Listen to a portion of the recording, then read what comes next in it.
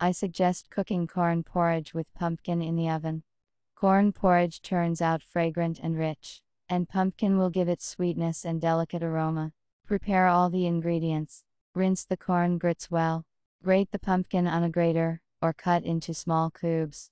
Combine pumpkin and grits. Mix it up. Arrange the pumpkin and grits in pots. Add water, milk, salt and sugar. Stir. Cover with lids. Put in a cold oven, and cook at 170 degrees for 1 hour. Corn porridge with pumpkin in the oven is ready. You can serve it directly in pots, or put it on plates. Add butter to taste. Enjoy your meal.